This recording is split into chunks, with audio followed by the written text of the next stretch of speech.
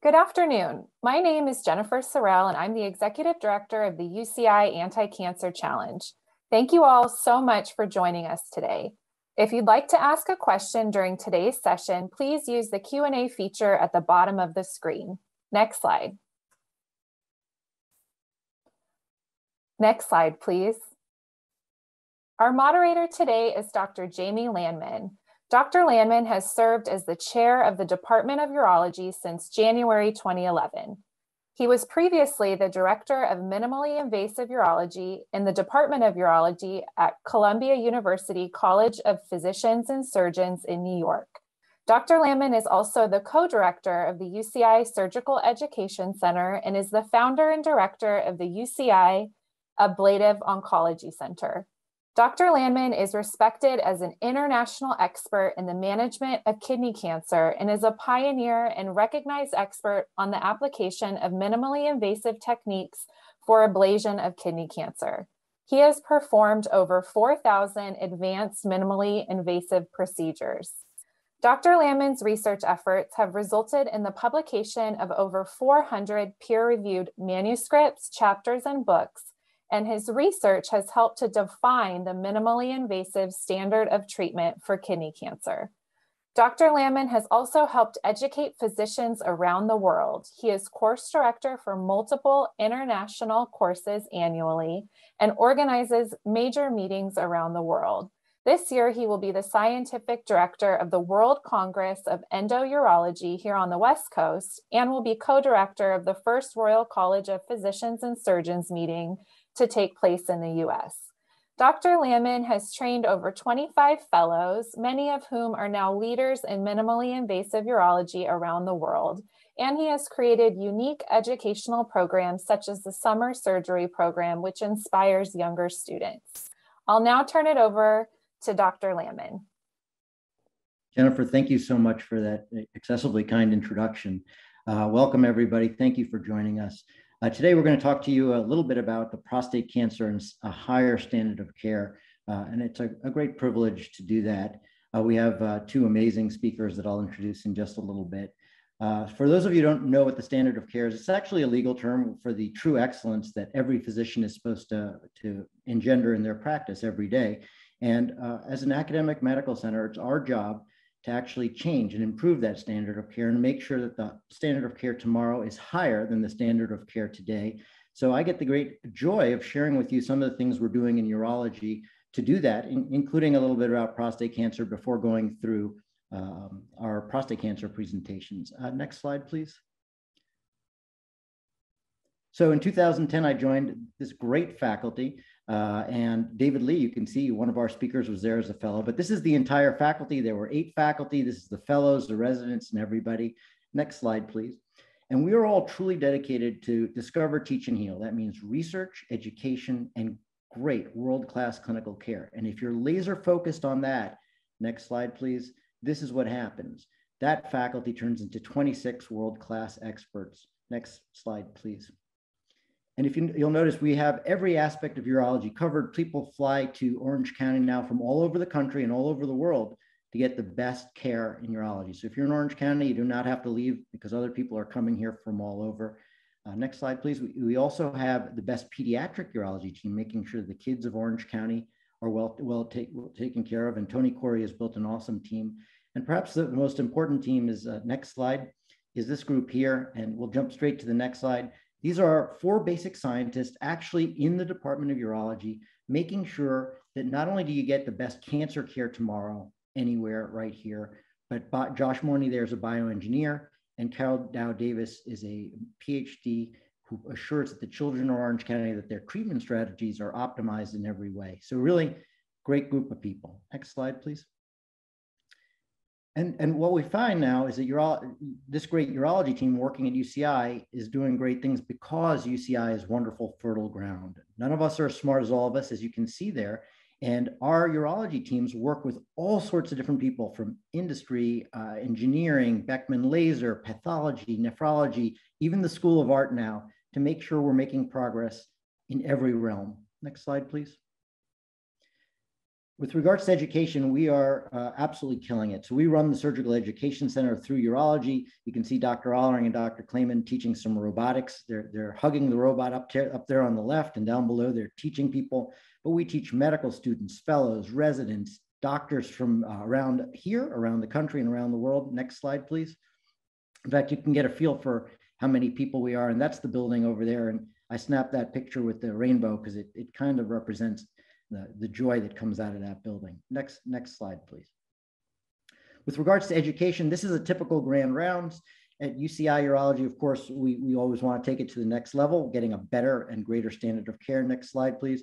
So we actually have an international grand rounds. We do it digitally. We've done this long before COVID. This was just last week. People from all over the country, all over the world. We now engage 5,000 people with our departmental grand rounds every year. Next slide, please. We have the best residents around, very proud of this group, and this is the heart of our educational program. These are the future great urologists. Next slide, please.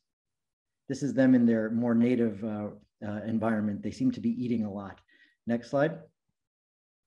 And we also outreach to the community. So UCI Urology for decades has been doing outreach programs. This high school outreach has been going for well over 12 years now, and it has engaged every high school in Orange County.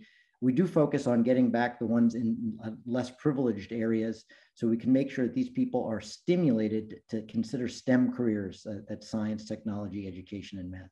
Next slide, please. Excuse me, engineering and math. We also have the summer surgery program, which is for very high performing students. We bring high school students in. They actually watch cases in the operating room, and within 2 weeks, they're mandated to innovate. And one of their groups wins that prize there. That's the golden light bulb. These students are amazing, and the innovations they come up with are unbelievable. Next slide, please. And with regards to HEAL, this is just to show you how many people we're engaging every year. And the last number there is 2020, and we were engaging 28,000 people. This year, I'm really hoping we're going to hit 33,000 people. So we continue to grow and serve our community in a very robust way. And it's not just about the number of people we're treating, it's about the excellence in the care we're delivering. Next slide, please.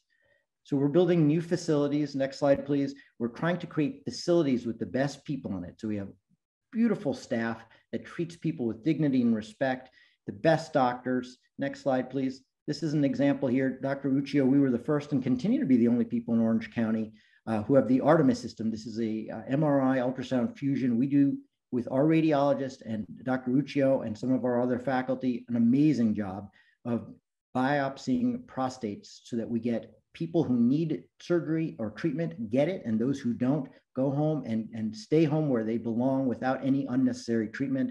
Next, please. And of course, Dr. Lee will be talking later. He's joined our team here. Next slide, please. So the Comprehensive Prostate Cancer Center folds into one of our biggest initiatives going on right now. And this isn't just the Department of Urology, it's multidisciplinary. You got Tom Allering right there, Ed Uccio, Greg Ginn, and of course, next slide, please. You got David Lee joining that team. So we have the best prostate cancer surgeons in the world. And right under that are three amazing individuals. So that's Ed Nelson, the head of oncology, and the oncology team with our level 1 cancer center combined with Vahid Yagmai and the best radiologist in the world, Alan Chen over there on the lower right, radiation oncology. That means we offer a multidisciplinary approach that's going to be the best bar none. Next slide, please. We also have a minimally invasive philosophy that's really very important, and we're evolving beyond where other people are. They think that the robot is minimally invasive, and it is, and we'll talk about that a bit, but we're going further. So next slide, please. You can see there in 2022, there will be 17.5 million cancers in the US. And if you track that bar back down to 1975, there were 3.6 million. And some of that is certainly more screening, more imaging, but this is our environment, and we know this, and it's estimated by some of the most advanced mathematical formulas possible that about 70% of cancers are utterly avoidable. Next slide, please. So what we're doing is having a new idea, a new approach. Next slide. And we're going to build a men's health hub to be in parity with the women's health centers that exist. Next slide, please. We're going to build this hub. We're going to talk to you about some people, our prostate cancer program and prevention to help men avoid cancers. Next slide. So the hub is just going to be a great place. Next slide. Just going to be a beautiful environment. I'll show you a little bit more about this later. Men don't like going to the doctor. Women tend to rule the roost when it comes to healthcare. but it's because we just don't enjoy the process as men. And we're going to change that a little bit. Next slide. We also want to provide an amazing hospitality experience. And this is something that Ron Solomon, one of the kindest urologists that ever lived, engendered. And it's going to be a new way of delivering care. Next slide. So what we want, next slide, please, is to have kindness be not just excellence, but kindness be a great focus. What we want is lady and gentlemen scholars running the place with great caring, compassion, and diligence. Next slide, please. And what we want is to get a personalized care team. And this is what we're building right now. Dedicated host for this facility, nurse navigators, increased staffing, people that will help people negotiate their options. There are so many great options, and we want people to really understand every resource that's out there for them. Next slide. Next slide, please. So prostate cancer. We're all here to talk about prostate cancer, and that's where we're headed. Next slide. So I already told you about this world-class team. And again, I want to emphasize that, next slide, with David Lee, who's come on board to lead the Prostate Cancer Center, what we're going to be doing is multidisciplinary. This is not a bunch of urologists doing more cases. This is a bunch of great world-class urologists redefining how the surgery should be done, but working with everyone else at UCI in a level 1 NIH cancer center to make sure men get great prostate cancer care. Next slide, please. Next slide, please. And finally, we're going to be the first people in Orange County to really focus on prevention. So we have a men's health director, that's Faisal Yafi. We'll focus on diet, sleep, and wellness through the Samueli Institute. And we're building this little center right here on Birch Street in Newport Beach for men to be able to have these kind of resources at their fingertips. Next slide, please. I just want to show you a quick animation if you can launch that. That's a cool motorcycle, beautiful plants, all sorts of fun, tricked out place. So men will actually want to come here. And you'll notice that despite the fact that this is a urology office, yes, we actually built a kitchen in here. Why? We think that if people, all people, not just men, come in here and learn from doctors, nurses, scientists, farmers, all working together, and chefs, of course, we're going to be able to teach people how to make good, healthy meals that are inexpensive, taste great, and are super valuable from a nutritional perspective. So this kitchen is not only a place where we can teach some 18 people at a time, but more importantly, it has a built-in movie studio, so we'll be able to create digital content. The rest of this is just a super cool lounge where men can come to get their care, feel super comfortable, treated with dignity and respect, get educational resources that they may not get anywhere else on the planet. Next slide, please. So I told you a little bit about our innovative approaches, and the Prostate Cancer Center, which is really our flagship initiative at the current time, is amazing. And to talk a little about prostate cancer, we have two amazing guests. And first, I'm going to talk about Dr. Thomas Allering, who I was going to start by telling you was one of the most highly regarded urologic oncologists on the planet. But I'll just give you more examples. If you're a president or dignitary and you're in the know around the world, this is the guy who takes care of your prostate. Even more impressive, if you are a world-class leader, prostate cancer surgeon, and you get prostate cancer, those are the guys who come to TA, Tom Allering, our guy right here. So he is respected around the world. He received his medical degree at St. Louis University. He did his residency at USC, and then a 2-year fellowship with the very famous Don Skinner. Following his training, he immediately became the division chief of urologic oncology at the City of Hope. And then that was from 86 to 92. And then we were lucky and smart, and we recruited him here to UCI. And even as a young man, he became the chief of the division and ran that from 1992 until 2002. His years of experience in treatment of prostate cancer, bladder cancer, kidney, and testicular cancer placed him as one of the original America's Best Doctors, and he's been there since 1994. He received local, national, and international recognition for his expertise in urologic oncology, particularly with his early development of his technique for robotic radical prostatectomy with the Da Vinci robot. In fact, he was the first one to do so here in Southern California. He's done over 2,500 of these, including doing the first person not only here, but in Denmark, Australia, Canada, and other places. Since 2002, his research efforts have concentrated on maximizing functional recovery. So this is the guy who makes sure you get a negative margin that your cancer is cured, but he is about making sure that you are 100% what you were after as you were before. And his work is really focused on doing that for every man. His work has been highly regarded in the scientific community. He has over 400 published abstracts and journal articles. He's consistently been in the 1 or 2% in academic experts in prostatectomy research. Most recently, and this is amazing, he was recognized as the top 2% of all medical scientists in the world in a research science Stanford study. He's a highly awarded and acknowledged among his peers. He was won a Lifetime Achievement Award from NARIS, the Robotic Society. He also was recognized here, got the Lauds and Laurels Award for outstanding faculty achievement in mentorship.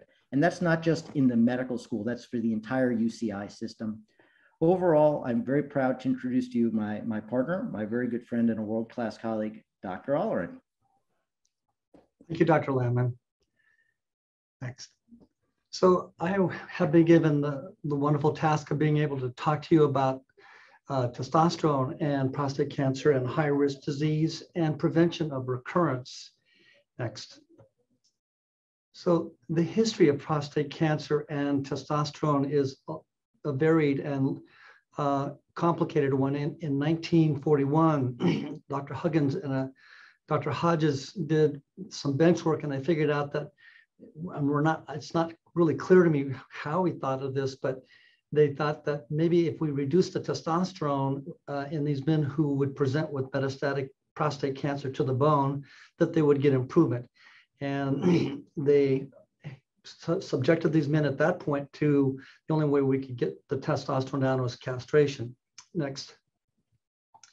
And because of this work, in 1966, they won the Nobel Prize in medicine. Next. But it was at this point that you would have to say, when you look back, that there was the truth and the myth. So the truth is that in widely metastatic prostate cancer, testosterone was, to maybe use a euphemism, the enemy. You wanted to get rid of testosterone.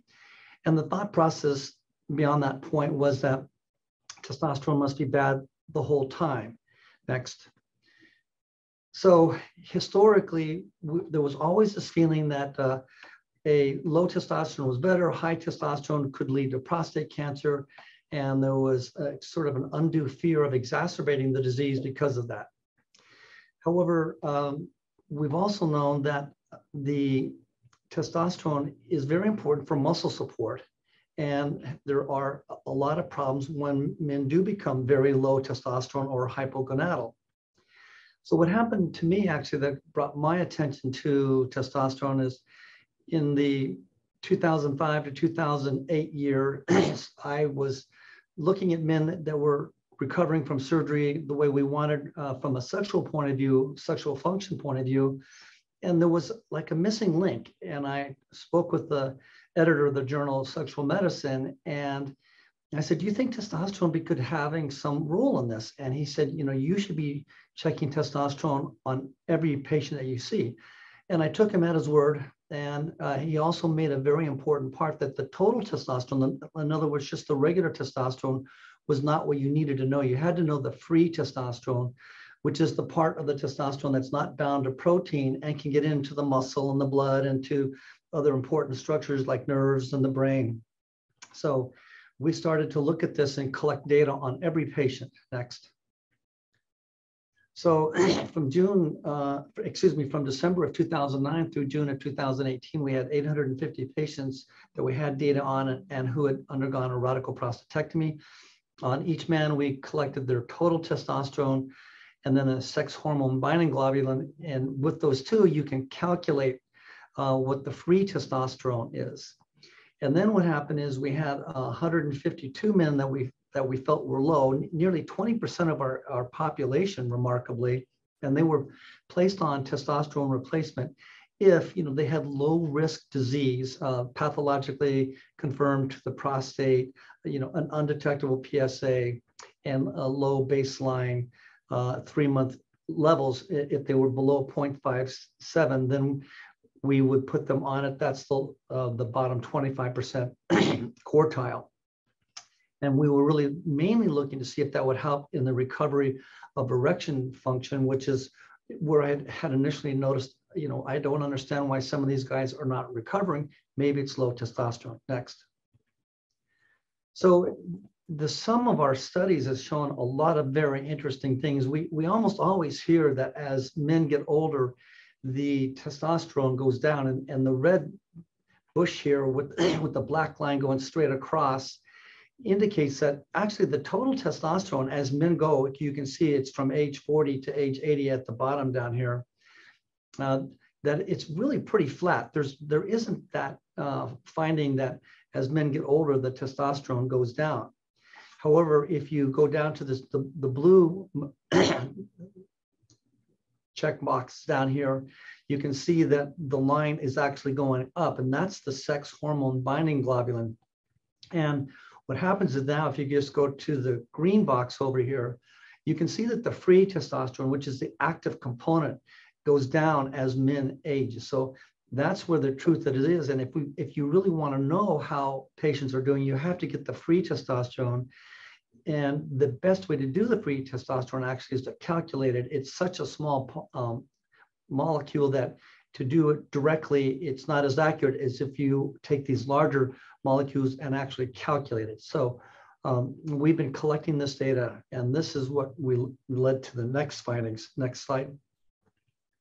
So interestingly, just on sexual function, we found out that as men age from 40 to 60, as their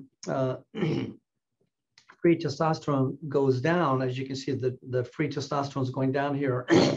The impact on this IIEF5, which is it's a sexual function metric, and it was marginal, almost no change at all. So men, their free testosterone would go down, but we didn't see any real issues with sexual function in the native loss of sexual function.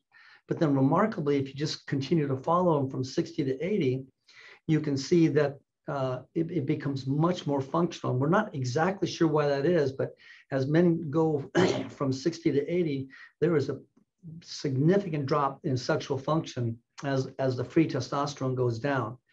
So it seems like probably it's a really long period of time, and sexual function doesn't get impacted much in the 60s, but somewhere around the late 50s and early 60s, there's a big change, and it really starts to make a big difference. So it really says that you have to measure the free testosterone in these gentlemen. You can't really ask them for symptoms. You have to measure it. And technically, that has just never really been done. Next. So then what else did we find? Interestingly enough, as you can see, that as the free testosterone in this arrow goes down, the aggressiveness of the cancer, which is the grade, the aggressiveness goes up dramatically. So the lower the free testosterone, the higher risk disease that they would have. And this slide also just did a similar sort of thing. This was a stage, and you could also see that as the free testosterone went down, the stage went up. Next.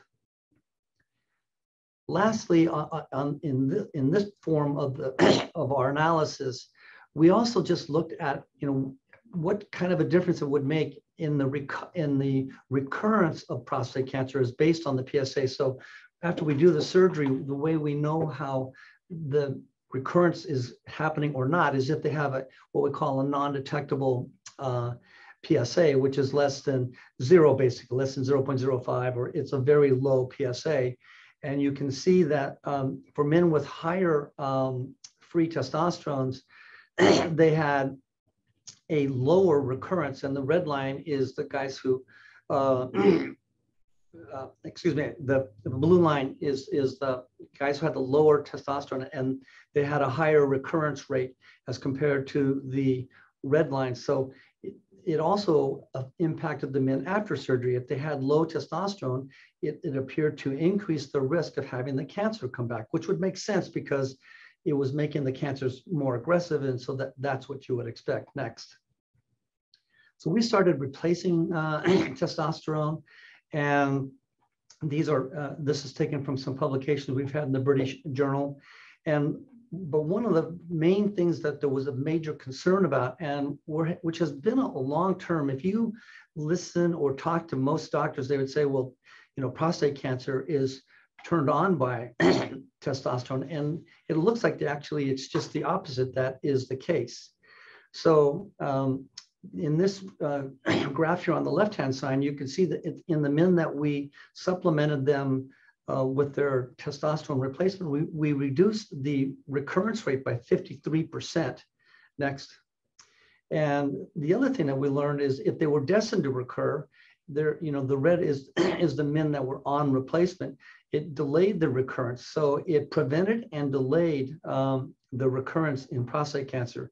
Again, all in line, and it's a very significant sign that men with high testosterone tend to be a bit better fit.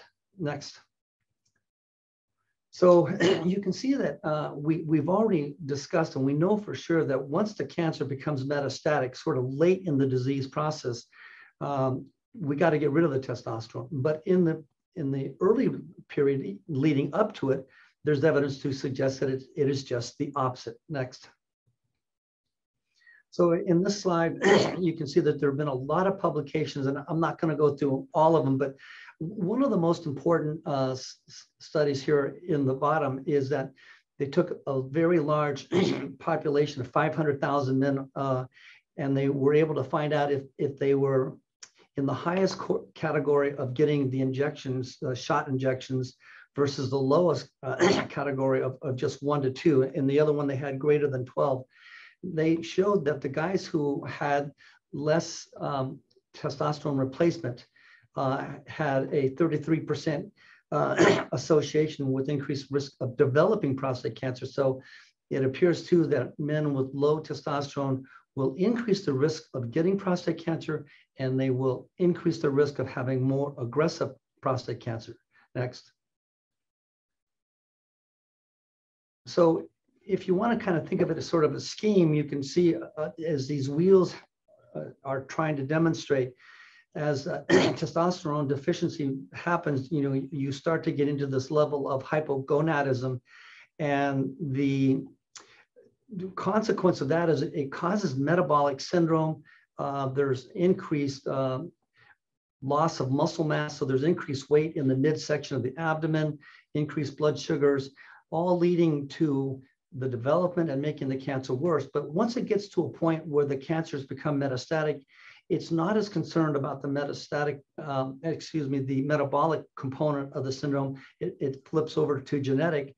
So it looks like in the vast majority of the time in prostate cancer, low testosterone you want to correct. But if it is late and delayed, then you do have to go to castration or temporarily castrating medications. So it's really a tale of two cities. Next.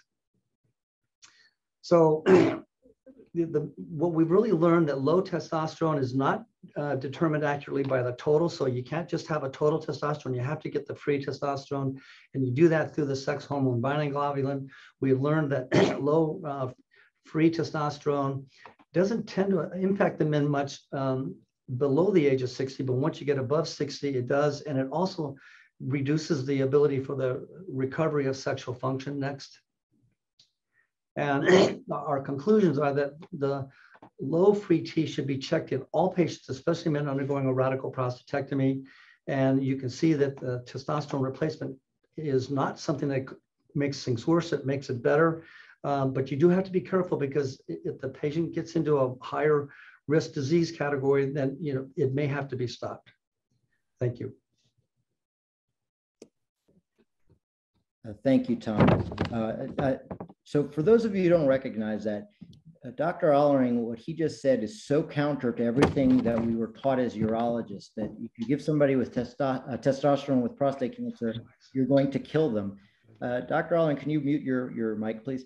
The bottom line is his innovative research is helping a lot of people, and that's fantastic. We'll have a chance to ask some questions afterwards. Next, I get the great privilege of introducing a very close friend, a faculty member, Dr. David Lee. We were just blessed as can be to be able to recruit Dr. Lee 1 year ago or so here to the Department of Urology at UCI. And you'll understand why in a second. So he's now a professor of urology here at UCI Health. He directs our comprehensive prostate cancer center, which was why we recruited him. He clearly specializes in robotic prostate cancer. In fact, he has one of the leading expertises in the world He's completed more than 6,600 cases. And it's amazing. This is a fellow who had the privilege of training with him. And when he came into St. Louis, and this was over 20 years ago, it was my job to show him how to do a laparoscopic surgery, and we were training. I had been training for 3 years and worked out real hard to get pretty decent at it. I showed him how to do it, and within 5 minutes, he was better than I was. This guy is just magical in surgery in every way. He recently served as the chief of urology at Penn Presbyterian Medical Center, as associate professor of surgery and urology at the Perelman School of Medicine at the University of Pennsylvania. He's published over 200 articles and abstracts and book chapters in the field of minimally invasive urologic surgery. He really focuses on improvement of technique for robotic prostatectomy to get the very best outcomes. He directed the Penn Robotic Urology Surgery Fellowship and just launched one here at UCI. He was surgeon champion for NSQIP, which is our national quality and safety program, which is a huge deal. He served there as commissioner on cancer liaison for physicians for Penn Presbyterian, and directed quality efforts there. Dr. Lee has also been recognized in Best Doctors in America, Castle Connolly, and all the other accolades. He came here a year ago and has gotten busy as can be already. So Dr. Lee, thank you for joining us, and please regale us with tales of your work. Great. Thank you so much, Dr. Landman. Yeah, it's real privilege and honor to be here, not only speaking today, but in the department, as I'm sure you've seen. And I'm always so impressed with Dr. Landman and Dr. Allering, the work that they do and the vision that they have. So it's been really unbelievable to be a part of this now here in California. So the title of my talk is Robot Prostatectomy, Past, Present, and Future. I think it's always important to ground yourself in where we've come from to really appreciate the kind of progress that we've made. Next slide, please. So this is a picture of the very first operating room in the United States. So working at the University of Pennsylvania, this hospital called Pennsylvania Hospital was part of our health system, a major part of the Penn Health Network. And this room is preserved kind of as a museum, but this is actually the first operating room in the United States. Pennsylvania Hospital was the first hospital. University of Pennsylvania was the first university. This was constructed in 1804. The early fathers of our country decided, yeah, we need to start teaching surgeons in the US rather than in England and then bringing them over. So they built this operating room. As you can see, it doesn't look like operating rooms now. It's kind of like theater stating. It seated 130 students. But then you can see on the slide, there were major advances that happened after the operating room opened. It wasn't until 1840 that people started using anesthesia of some kind. The whole idea of germs and infection and sterile technique didn't start becoming a thing until 1900. And so it's unbelievable to see what, over a short period of time, how much progress that we've made in medicine. Next slide, please. As far as prostate cancer goes, the very first reported prostatectomy was done by Hugh Hampton Young. He's widely known as one of the fathers of our specialty in urology. He performed a perineal prostatectomy. The first prostatectomy done through the abdomen was done by Dr. Millen in 1947, but even up until the 1970s, which wasn't that long ago, radical prostatectomy was rarely performed because there were major side effects associated with it. Next slide, please. So we owe a debt of gratitude to this man, Dr. Patrick Walsh. Dr. Walsh served as chairman of urology at Johns Hopkins for many years, but one of the seminal work compilations that he did was studying the anatomy of the prostate. So because of the work that he did, he made radical prostatectomy a real operation that patients could go through and surgeons could have success with. Next slide, please. So he helped us to understand the blood flow around the prostate, and so we could avoid major blood loss. He helped us to understand where the erection function nerves were so that we could actually save erection function. And then he helped us to understand what the muscles were like inside the pelvis so that we could help spare those structures. Next slide, please. And so this is a picture, a diagram of what a radical prostatectomy would look like, but a diagram isn't what it really looks like. Unfortunately, once you're looking inside a deep, dark pelvis, it's a big reach in some patients. And so even though Dr. Walsh made these advances, it's technically a very difficult operation to do, but it became the standard of care for men with low risk prostate cancer back in the 80s and 90s. And then now I feel like it's the standard of care for men with a more than 10-year life expectancy, and especially now with high risk disease. Next slide, please. This is a picture of Dr. Clayman, who you've seen before. He was the chairman before Dr. Landman, and he of our department, but we also owe him a debt of gratitude in urology because he performed the very first laparoscopic kidney removal ever in the world. He actually also helped to contribute to the first small series of laparoscopic prostatectomy, but the conclusion of their article was that technically it was just too challenging because of some of the things that I mentioned. It's a deep, dark hole once you're going into the pelvis, even laparoscopically. And so there was quite a challenge there, especially sewing the bladder back to the urethra. Next slide, please. So the evolution of robot prostatectomy happened, again, with the foundation of the anatomic work that Dr. Walsh did. Dr. Bertrand Guillenot, who's a wonderful, wonderful, gifted surgeon, reported on his work where he worked really hard to develop a technique where he could do this laparoscopically. And so reported this in 2000. Then Dr. Menon, who you see pictured here, who was the chairman of urology at Henry Ford Hospital in Detroit, and who was also a resident under Dr. Walsh, thought, oh, I want to learn how to do laparoscopic prostatectomy as well. So then he asked Dr. Guillenot to come over to Detroit, spend some time with him, but found that he had a really hard time doing it. Obviously, it's a technically very difficult operation. So then Dr. Menon, who's also incredibly brilliant, had the idea of taking a robot, which was really looking for a home because this surgical robot, which I'll describe here in a second, really was originally designed for cardiac surgery, but they weren't sure where else to use it. So then Dr. Menon put 2 and 2 together and then started applying robotics for prostate cancer. Next slide, please. And so the benefits of this robot, you can see here on the lower right, we have these 4 different ports or instruments that can be inserted through the abdomen in a laparoscopic fashion so that we can do a minimally invasive surgery. But the camera gives us 10 times magnified vision, as well as 3-dimensional vision. The instruments themselves have wrists at the very tip of the instrument. And so sewing the bladder back to the urethra becomes very easy as compared to even open surgery. And so the benefits of this robot, and again, a better term for robotic surgery may be computer assisted surgery, because the robot isn't really something that works autonomously in any way. You as the surgeon who's controlling it need to be controlling it in order for it to actually move. And so it's more like a master slave or computer assisted surgery. But this robot ended up being very applicable for prostate cancer surgery. Next slide, please.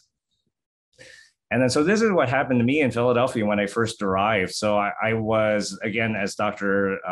Landman mentioned, I was a fellow working with him under his direction at St. Louis, at Washington University, St. Louis. But then I was brought out here by Dr. Clayman to be the first fellow in urology here at UCI. But then I worked with Tom Ollering, who, I was the fellow who helped Tom to do the first 50 robot prostatectomies in Southern California. And then, so after California, then I went on to Texas for a couple of years, where I helped start the very first large robotic practice in the South Central US, but then went to Penn.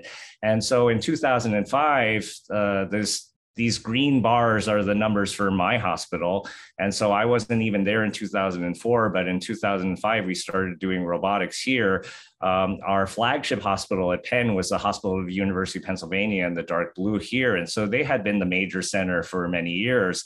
But then over a relatively short period of time, I was doing a large amount of surgery because robotics is really attractive to patients. The other hospitals where you see a rise in their numbers as well, which actually surpassed what HUP was doing before, were Bryn Mawr Hospital, where I have a friend who also did robotics, and also Fox Chase, where they also adopted this technology.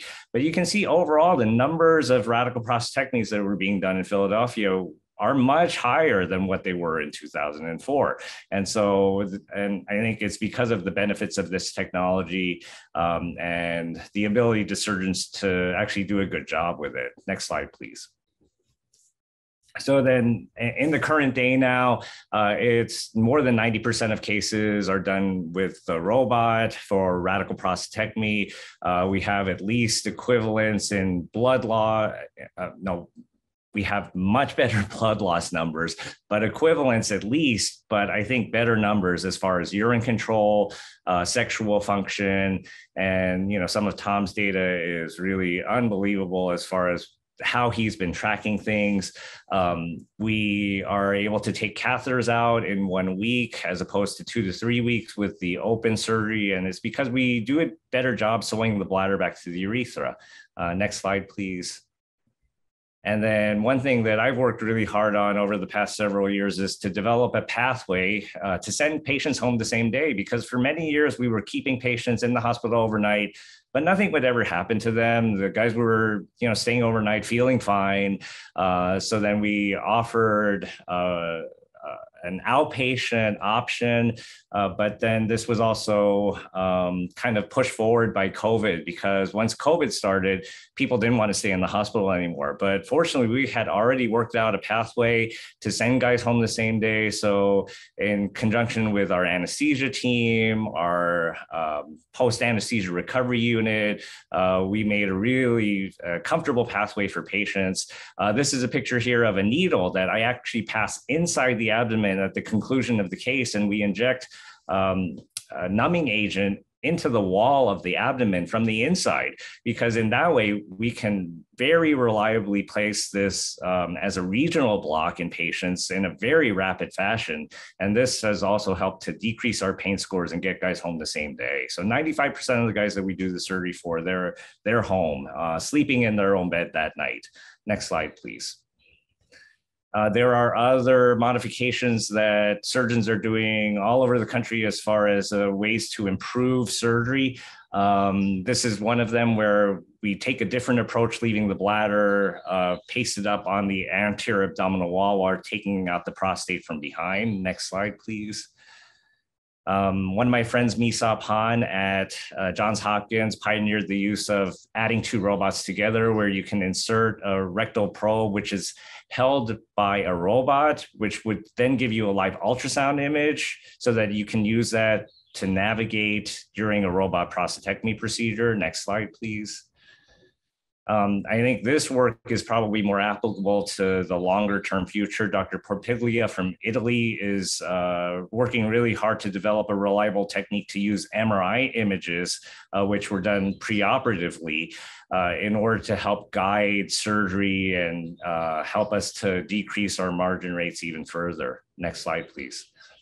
One of the things that I worked on with our engineering team at Penn was a way to add haptic feedback or tactile feedback to the robot. So this is a picture of Dr. Catherine Kuchenberg, and we pioneered the use of this tactile feedback device.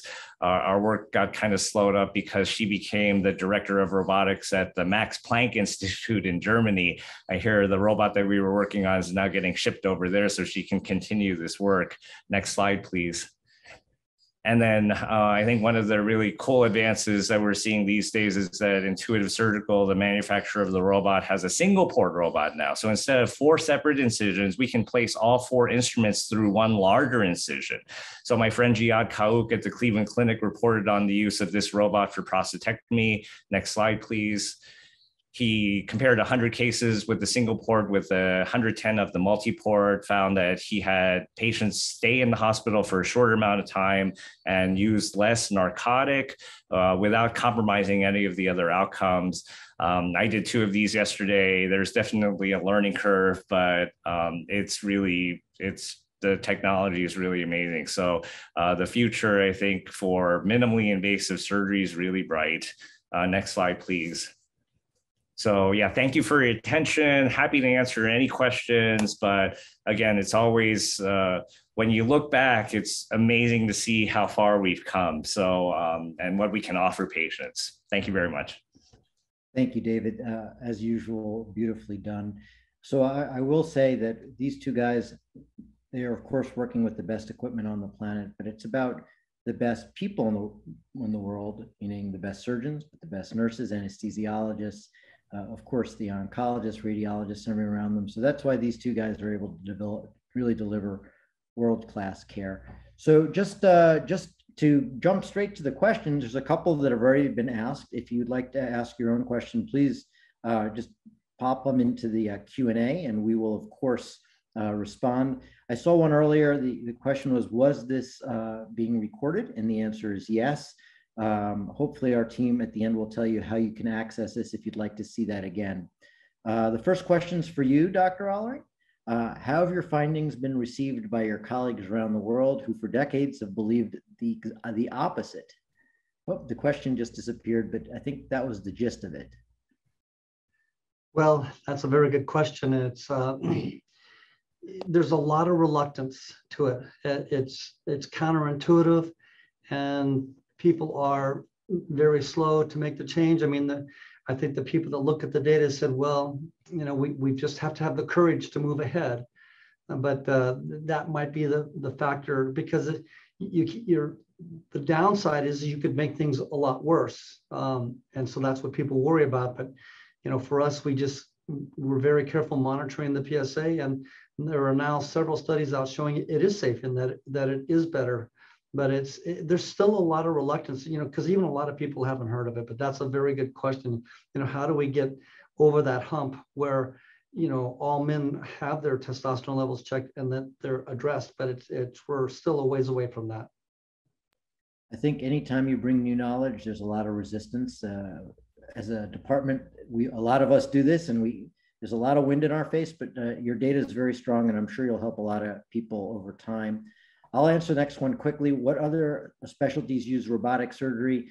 So urology was really the one that introduced it, but general surgery, OBGYN, ENT, OBGYN, which I said, pretty much every surgical specialty, except for orthopedics, I haven't seen them. They have their own robots. The next question is, what other treatment options are there for prostate cancer? And Dr. Lee, you run our center now, so why don't you expound on that a bit? Yeah, sure. No, I think this is one of the really important concepts with prostate cancer. Surgery's a great option, but it's not for everybody. So there's radiation, which takes several different forms, but all of those treatment options are very effective. There's hormonal therapy, which Dr. Allering described at the beginning of his talk. And then Dr. Uccio is specializing in focal therapy. So you can freeze just a small part of the prostate. You can use high intensity focused ultrasound to burn just part of the prostate. And so there are a whole lot of different options that are available. So it's really important to go to some place that has experience with all of these different modalities so that you can get really the best tailored treatment for your individual type of cancer. And of course, we have great radiation oncology team. So yeah. Next question is also for you, Dr. Lee. Do we have the single port robot? Looks a little more compact. Do you think it'll replace the Da Vinci at some point? Pros, cons? Yeah, no. So we do have a single port.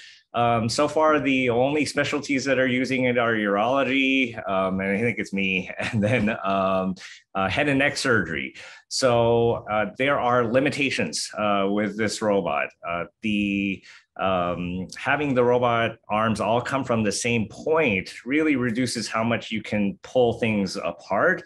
And so depending on the patient, there may not be this requirement is if a guy has a small prostate and is really thin, then a single port could work really well. But in larger men, larger prostates, you really need a little bit more force, so to speak, in order to hold things apart. And so there's a place for a single port as far as the armamentarium of what we have available to us to do surgery for patients. But I don't think it's going to ever replace the multi-port option. Oh, I think you're muted, Dr. Landman. Oh, my wife likes it that way. The next question is also for you. Do you think that outpatient radical prostatectomy is common across the country? No, I think Dr. Allering and I are two of the very few who actually offer outpatient prostatectomy. So I don't think there's more than 5 to 10 centers in the country who are doing this routinely. And, it's because we're high volume centers. We've done this a lot. We know what to look for as far as the guys who need to stay. And so having that kind of experience, I think, really makes a big difference as far as us knowing and guiding patients as to the right hospital stay for them. It's actually because you're awesome, but we'll leave it at that. Next question is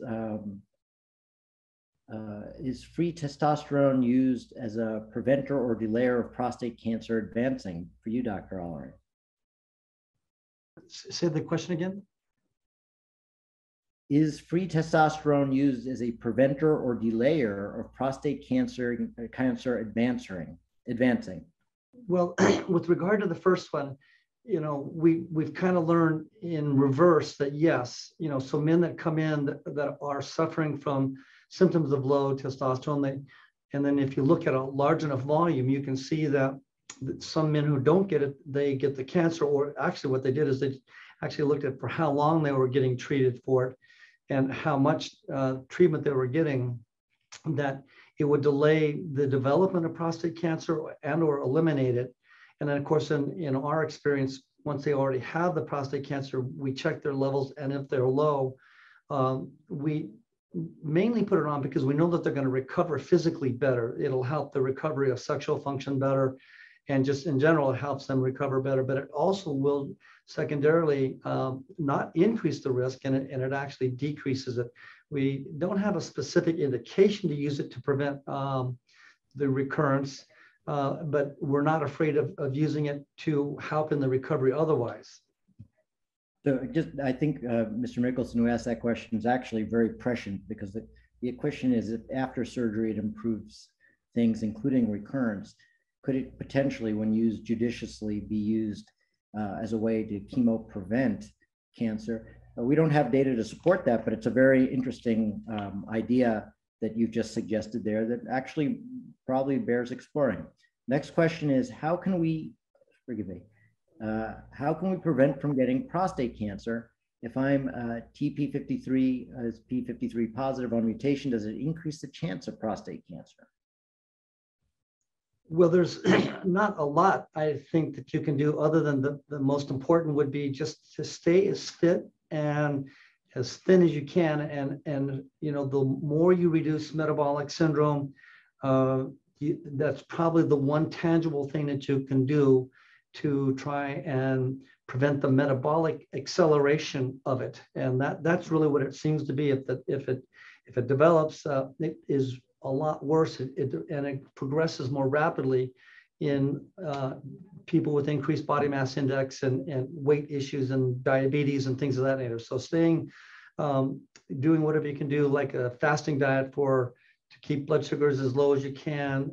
It's a little hard to avoid sweets per se, but I mean, that's part of that logic of the metabolic syndrome. But that would be the logical thing. And of course, just whatever fit and healthy diet you can stay in tune with for long periods of time, that's going to help as well. More vegetables, more greens, that stuff will help as well. And you might get some cardiovascular benefit out of it as well. So the side effects to a healthy lifestyle certainly go beyond just preventing prostate cancer. It just optimizes vitality in general. And staying fit too, being in really good exercise, being very fit is also another factor that will make a big difference. Absolutely. What is your approach to treating the psychological impact of prostate cancer? Well, so, yeah, please go ahead. That's you probably want to hear from both David and I, but the best way that I like to describe prostate cancer is like a cancer in slow motion. So most cancers, there's an intense urgency to get rid of it all, because if you don't get rid of it all, or if you have an early recurrence, if you don't get rid of that, the survival is not long. Whereas in prostate cancer, almost everybody's heard, well, even men who've had treatments, the majority of them, if it comes back, they will die with it rather than of it. And that statement is true. There's no question that it's true. Even in the highest risk group of men, 50% will die of prostate cancer after 25 years. It takes 25 years to get to 50% of them dying of prostate cancer. So, one of the most important things that we have to deal with is just sort of the fear of recurrence. And then how do we treat it? So the secondary treatments. So we're not as focused on the fear of dying of the prostate cancer under the majority of circumstances, but it is how you treat it. So one thing that I find with my patients, that I kind of yip at them, I say, you guys really need to lose weight and stay in shape.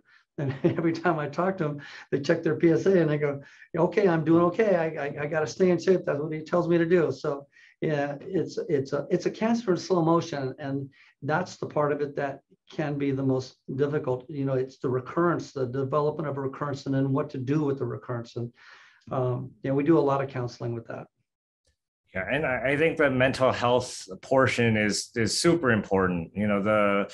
The common complications as far as urinary leakage and sexual function difficulty that is common after, virtually all different types of prostate cancer treatment affects self-image, self-esteem.